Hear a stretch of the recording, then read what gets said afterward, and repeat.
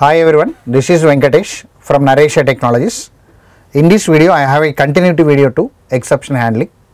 So in the last few videos, I've been discussing about your how to use your try, catch, finally. The last video, I discussed about how to handle user-defined exception. But yesterday, when the user-defined exception raised, we are creating object for the class from where the exception raised. But while object creation, I am not passing any individual message as parameter. Today, let me concentrate on how to bind individual message as parameter. Why individual message as parameter means, if more than one exception is there from the same class, I want to display different message for different exceptions. In that process, while object creation, I am trying to bind individual message as parameter. So in this program demonstration, I will take two exceptions roughly.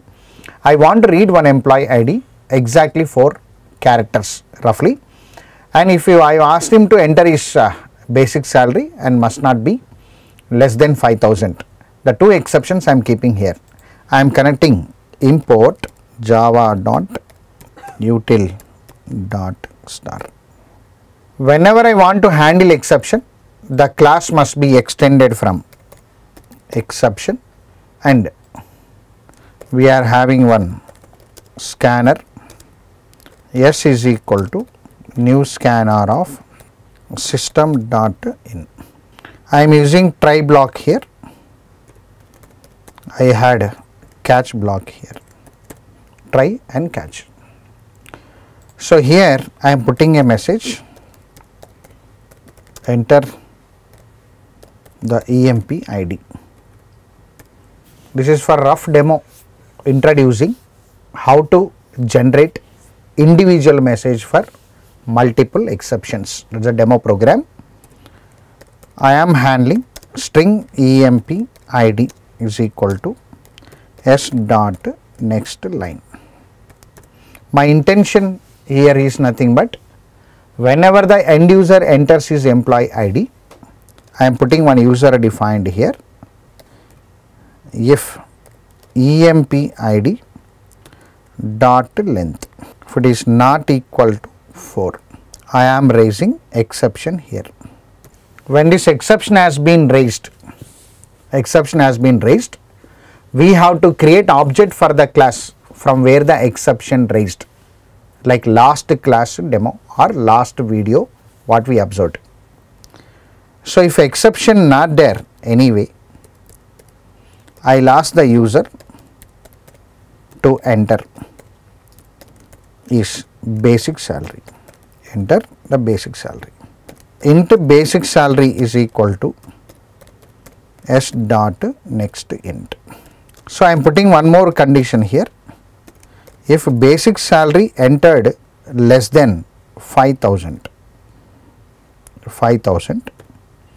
I am calling it as exception, user defined exception. See the program clearly. Here I kept one condition here. If it is not equal to 4, employee ID not equal to 4, exception raised. If not, we are reading the basic salary.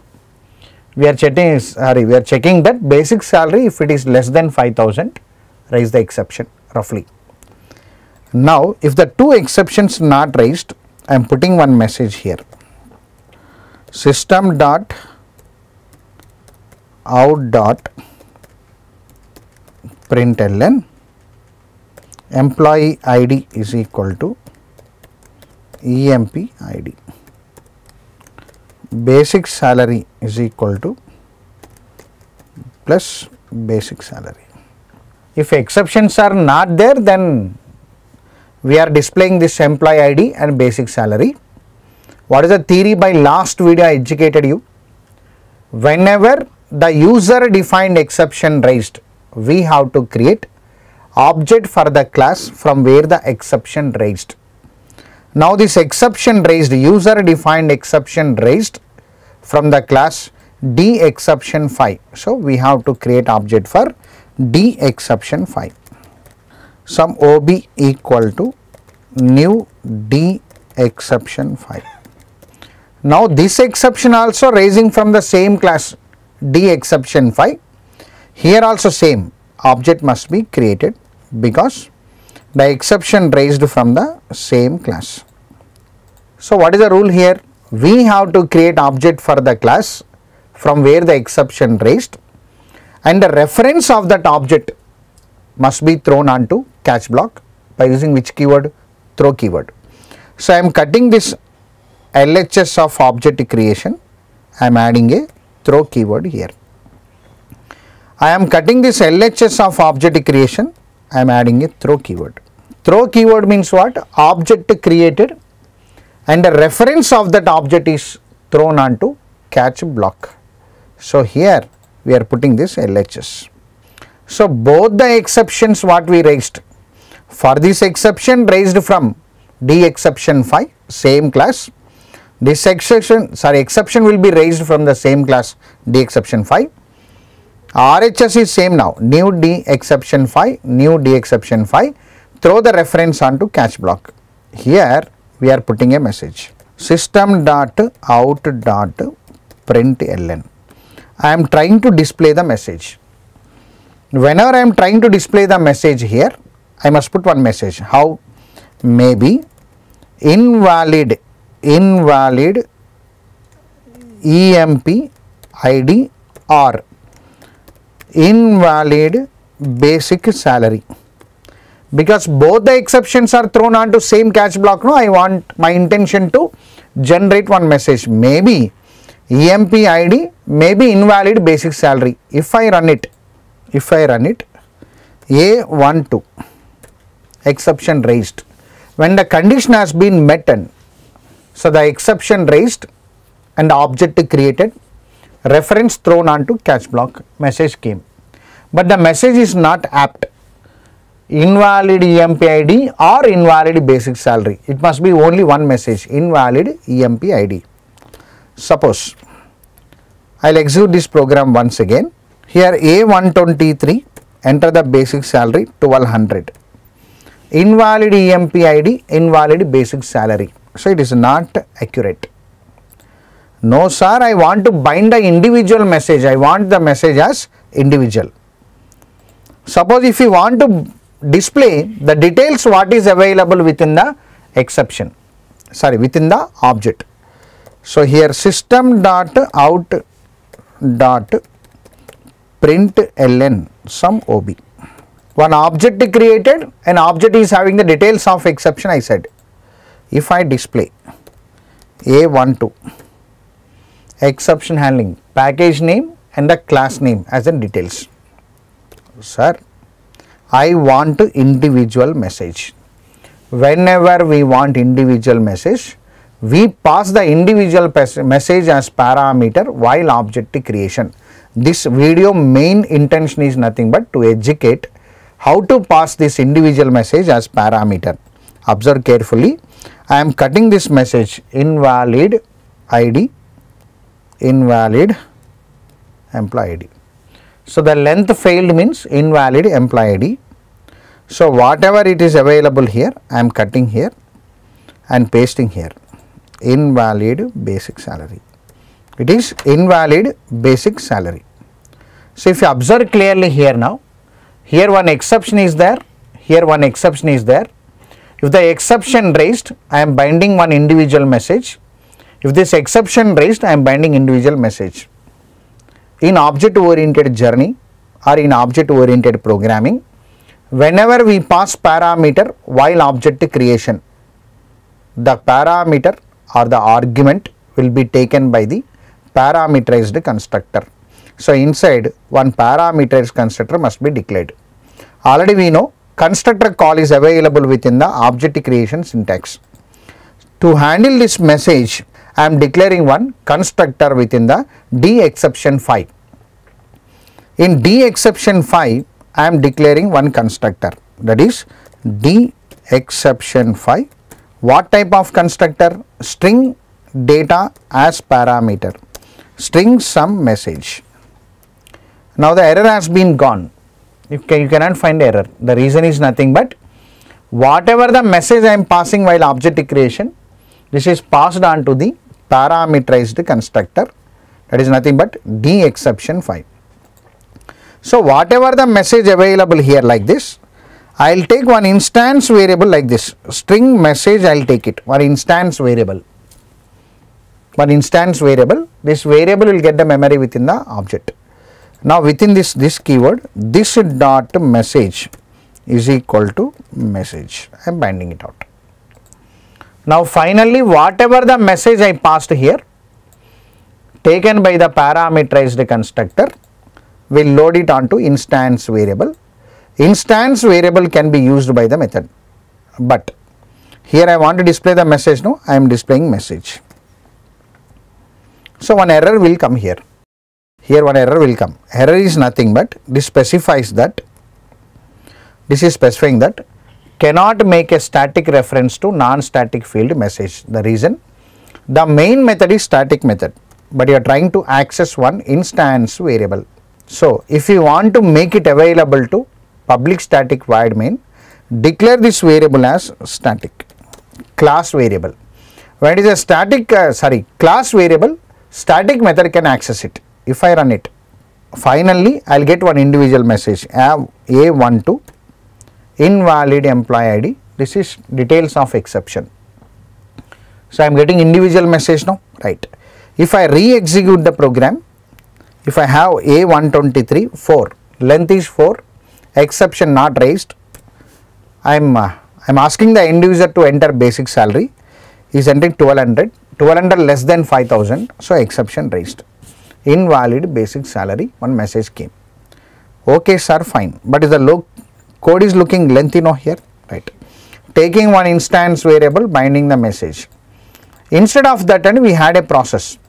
Why to bind it a instance variable here with name? So we give the control to whatever the message we collected into parameterized constructor, using super keyword we are going to pass it message like this. So whatever the message passed came here, through super keyword I am passing onto message.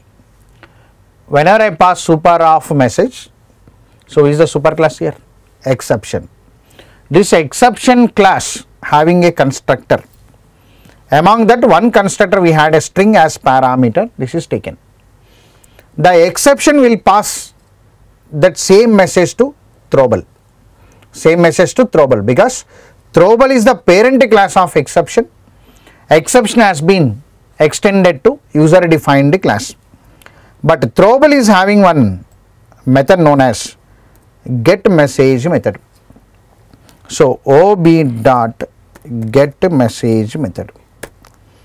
So if I run the program, let's observe carefully, whatever the message I binded here, that parameter passed on to the parameterized constructor. This parameterized constructor passed that message through super to the super class or parent class exception. This parent class exception passed that to throwable. So let me look that hierarchy once. So let me check the hierarchy.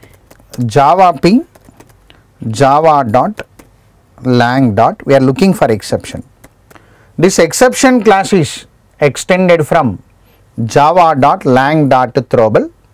This exception class has one parameterized constructor string collected. Now I am opening throwable. This throwable is the parent class of exception. The throwable internally implemented from serializable java.io.serializable, one interface. If you observe this throwable implemented from java.io.serializable, this is a hierarchy in your library. This throwable has one more constructor here, string. So whatever the message I passed here, like this, while object creation I am passing one message invalid emp id. This is one constructor called parameterized constructor of DException5 is activated like this. This parameterized constructor of DException5 class collect the message and pass to the super class or parent class by using super. What is the parent class here? Exception. Exception has its own parent class throwable in the library. That throwable has one constructor known as constructor having the parameter string collected, that is binded into the object onto one anonymous field.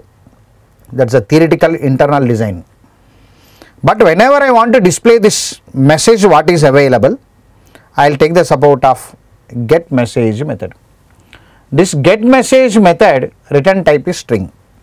With the support of this get message method, ob.get message I used here. Return type is string. If I run it, A123 and 1200, the message will be displayed from there. Invalid basic salary, it is coming out. Message binded, no? Right. Suppose I want to only message, don't display this system.out.println, not needed. Right? Just to display the message. A12 binded. So suppose if I had A123, if I entered correctly, I will get the answer. Suppose if I entered any one statement wrongly, A123 and 1200, individual message is coming out. This program demonstration is nothing but how to generate individual message for individual exceptions. The demo of this program is nothing but I took two user defined exceptions. One exception, whenever the employee ID not equal to 4, I must put a message as invalid employee ID. Whenever the basic salary entered less than 5,000, I must put a message as invalid basic salary. Whenever two exceptions are there, I want two individual messages. Whenever I want to put a individual message to the exception, I must bind that message while object creation. Whenever I bind a message while object creation, that is passed as parameter to parameterized constructor. Through this constructor, I am passing the message to the superclass or parent class exception from this throwable. Throwable has one message, one method known as get message method. Through that we are having a display. So in this video, I discussed about your binding message while object creation. The last video user defined exception, but I not yet passed any message as parameter. In this video I demonstrated how to pass individual message as parameter. In this sessions what has been happened in these videos, I educated you try catch, try finally, try catch finally, handling user defined exception without message while object creation, handling user defined exception by passing individual message as parameter. Thank you. Watch me on more videos in Naresh IT Technologies.